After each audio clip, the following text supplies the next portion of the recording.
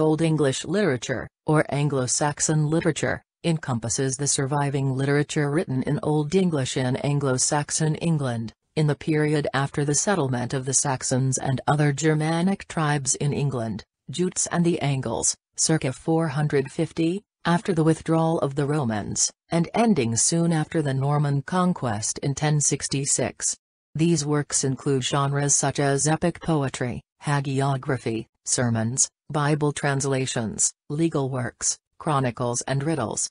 In all there are about 400 surviving manuscripts from the period. Widsith, which appears in the Exeter Book of the late 10th century, gives a list of kings of tribes ordered according to their popularity and impact on history, with Attila king of the Huns coming first, followed by Eormenric of the Ostrogoths. It may also be the oldest extant work that tells the battle of the Goths and Huns, which is also told in such later Scandinavian works as Ervarar's Saga and Hestadanorum.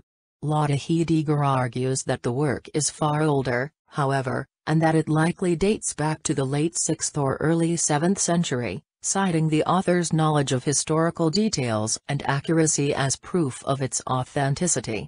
She does note, however, that some authors, such as John Niles, have argued the work was invented in the 10th century. The Anglo-Saxon Chronicle is a collection of annals in Old English, from the 9th century. That chronicle is the history of the Anglo-Saxons. The poem Battle of Maldon also deals with history.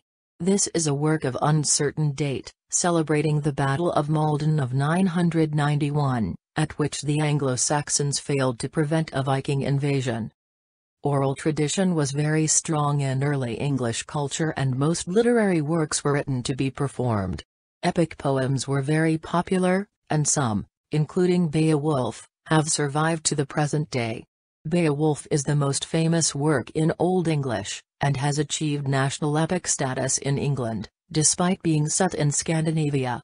The only surviving manuscript is the Noel Codex, the precise date of which is debated, but most estimates place it close to the year 1000.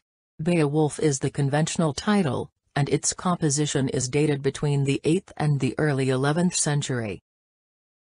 Nearly all Anglo-Saxon authors are anonymous, 12 are known by name from medieval sources, but only 4 of those are known by their vernacular works with any certainty: Caedmon, Bede, Alfred the Great, and Cenwulf. Caedmon is the earliest English poet whose name is known, and his only known surviving work, Caedmon's Hymn, probably dates from the late 7th century. The poem is one of the earliest attested examples of Old English and is, with the runic Ruthwell cross and Frank's casket inscriptions, one of 3 candidates for the earliest attested example of Old English poetry. It is also one of the earliest recorded examples of sustained poetry in a Germanic language. The poem, The Dream of the Rood, was inscribed upon the Ruthwell cross.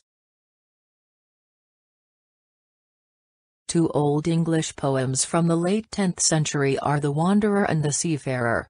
Both have a religious theme, and Richard Marsden describes The Seafarer as an exhortatory and didactic poem, in which the miseries of winter seafaring are used as a metaphor for the challenge faced by the committed Christian. Classical antiquity was not forgotten in Anglo-Saxon England, and several Old English poems are adaptations of late classical philosophical texts. The longest is King Alfred's, 849–899, 9th century translation of Boethius' Consolation of Philosophy. Thank you.